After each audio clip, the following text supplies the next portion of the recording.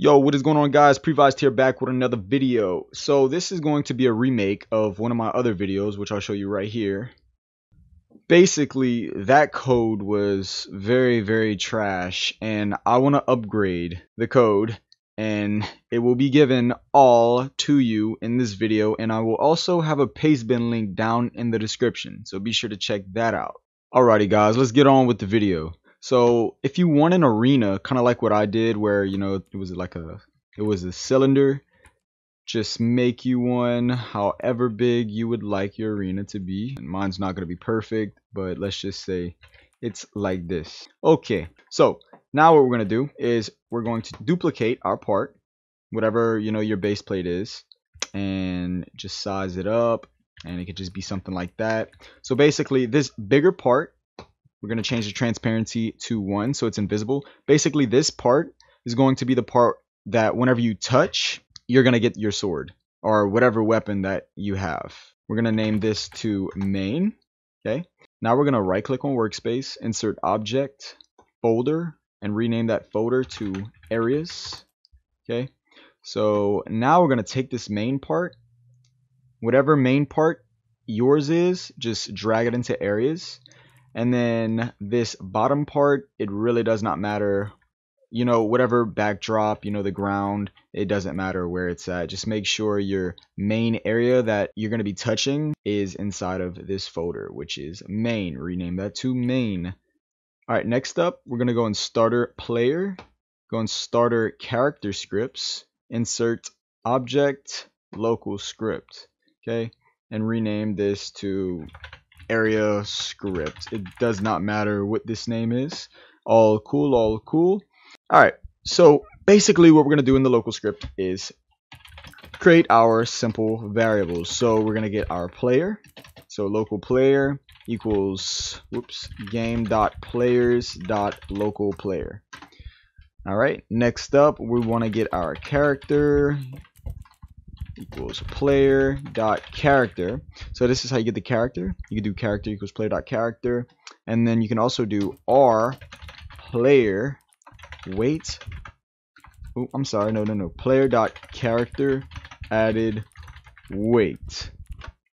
So it's saying this variable is gonna get the character, and it's saying this r is basically saying if the character is not there, then it's just gonna wait for the character. That's what this is saying right here. Next up, we want to get the humanoid. Okay, humanoid equals, spelled that wrong. Humanoid equals character dot humanoid. So the humanoid is going to be basically we're going to use a function called equip tool and also unequip tools. So next up, what we want to do is we want to access our weapon.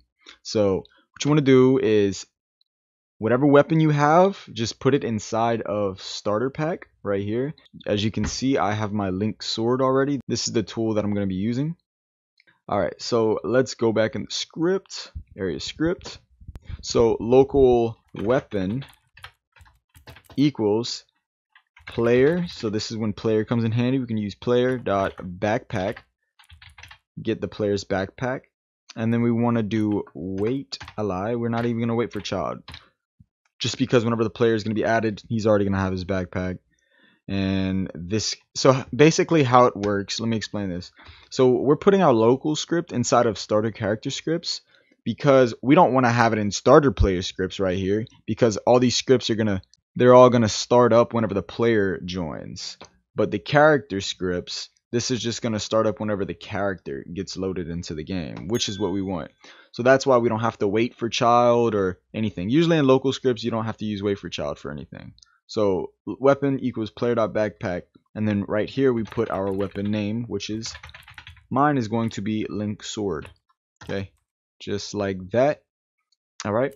Next up, what we want to do is get the areas folder inside of workspace. So local areas equals workspace. And then we can do dot areas because it will be loaded in whenever our character starts up. That's why we have it in starter character scripts. Much easier, much easier. All right, next up, we're also going to want to get the humanoid root part. So that way we can use that to detect if our humanoid root part touches the main block, which is the invisible block that we've made. Alright, so now we could do local humanoid root part equals character. Wait, we could just do humanoid root part actually. Humanoid root part. Perfect. Alright, next up, we're going to make some more variables. We're going to do local got sword. This is going to be for our debounce equals false. Alright. And then also we're going to do local touching equals nil.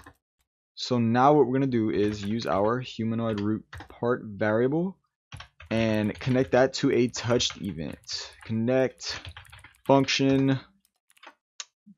Bam. Alright, so basically inside of these parentheses we're going to put, let's just call it new part. It doesn't matter what's in here. We're just going to say new part. So new part is going to be whatever touches this humanoid root part, the humanoid root part, which is inside of our character. So next up, what we need to do, alright, is we say if new part. So new part, like I said, is going to be whatever touched the humanoid root part. So if new part is descendant of areas, okay, descendant of areas, and we're going to say is touching, and touching is equal to nil, then I'm going to say touching equals new part. Sorry, I'm just typing very bad. Now we can say if got sword is equal to false, then we basically want to give the sword.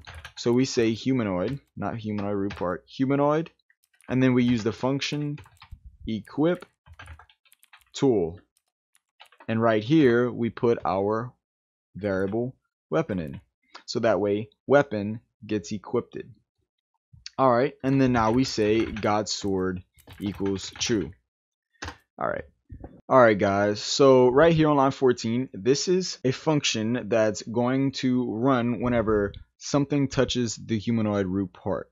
Alright, and then right here, new part is basically going to be whatever touches the humanoid root part. Okay, so we just name it whatever. So we named it new part. And this is saying if the new part is descendant of areas. So basically that means new part would be this, and it's saying is descendant of areas, which is our folder right here. So it's basically just checking if the humanoid root part touches the new part, which is main, and it's just checking if whatever part is in this folder, then it's going to finish the rest of the code. But it's also checking if touching is equal to nil. So whenever we touch the part, touching is already going to be set to nil, so it should run whenever we touch the part. Then we set touching equal to new part. So the reason why we set it to new part, I'm going to show you right here. We're going to have our touched ended event for the humanoid root part. So humanoid root part dot touch ended, and then we connect that to a function. Okay, bam, just like that. I'm gonna zoom out a little bit. All right, so right here, what we want to do is we're going to say for I v in pairs. So we're going to make a little loop. We're going to loop inside of humanoid root part, and we get touching parts. All right, and do at the end right here. So basically what this does is it's going to loop and get every touching part from the humanoid root part. Next we do if part, we do if v.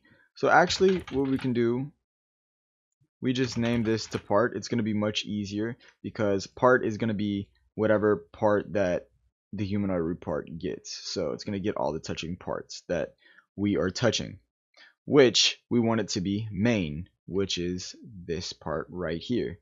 So if part is equal to touching, so now that, and then we're just going to say then. Alright, now I can explain. Basically, touching is the new part. As you can see, whenever we touched it, we set touching to the new part, which should be main in this code. Okay, and then right here, we're saying if part is equal to touching, which means if the part that we touch is equal to this main part right here, then we do return. Bam, just like that, just like that. All right, next up, out of that, we're gonna do humanoid, not humanoid root part. We're gonna do humanoid, unequipped tools. Then we do touching.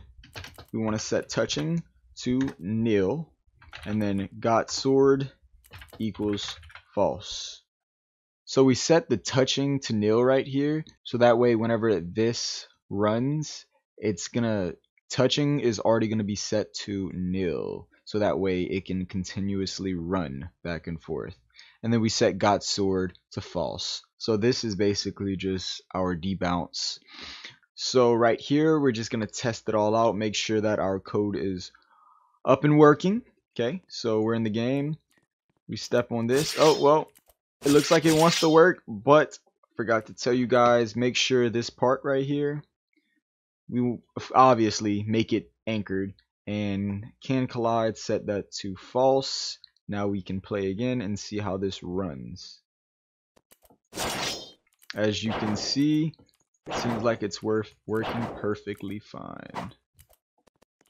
Also, if you guys would like to remove the tool GUIs, which would appear at the bottom of your screen, and it would show your tool icon, basically just go at the top of your code and just write this line right here, just set the backpack to false. And yeah, guys, that's about it. I'm sorry if I couldn't explain the code very well. I do have many other tutorials that I do plan on making very soon, and those tutorials I don't plan on rushing as much, but I just wanted to give you guys a video to put out there so you guys have something to watch and kind of learn a little bit. But yeah, that's about it. I hope you guys enjoyed. Peace.